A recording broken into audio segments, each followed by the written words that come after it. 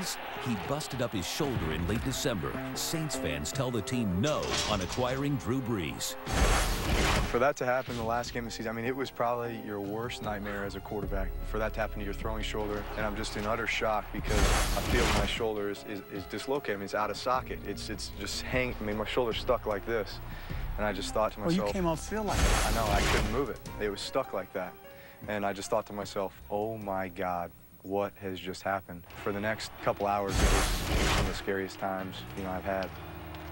Dr. James Andrews in Alabama operated on Drew Brees' shoulder. After the surgery was over, and I'm still kind of groggy, but, I got to say, hey, Doc, how'd the surgery go? And he says, if I did 100 times, I couldn't do it as good as I just did it. And I'll tell you what, that's exactly what you want to hear. It was Chargers GM A.J. Smith who cut Drew Brees loose. There's no resentment towards A.J. He had drafted Phillip Rivers. I just always got the feeling that they were just waiting for something to happen so that they could put him in. If Marty Schottenheimer had his way, would you be in San Diego? Absolutely. Absolutely. Put me on that train to New Orleans. What it came down to was who believes in me? Who believes that I'm going to come back? New Orleans, there was no doubt.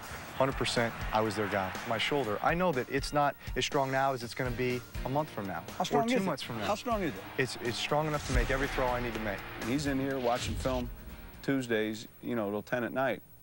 And if he's got an idea, I'm anxious to hear it. He's very intelligent.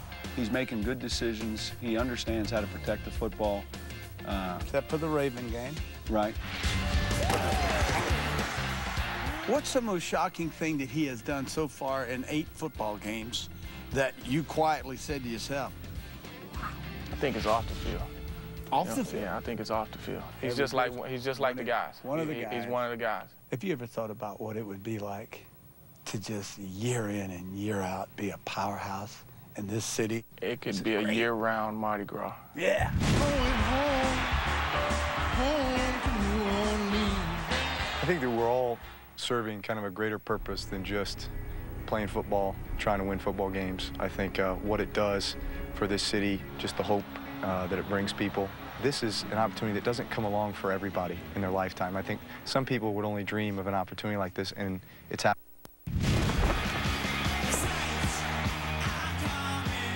Last week I told Howie he could shave my head.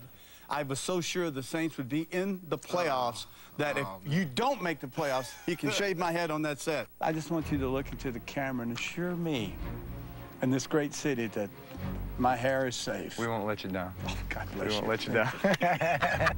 New Orleans Saints fans say yes to Drew Brees. He's a man of his word.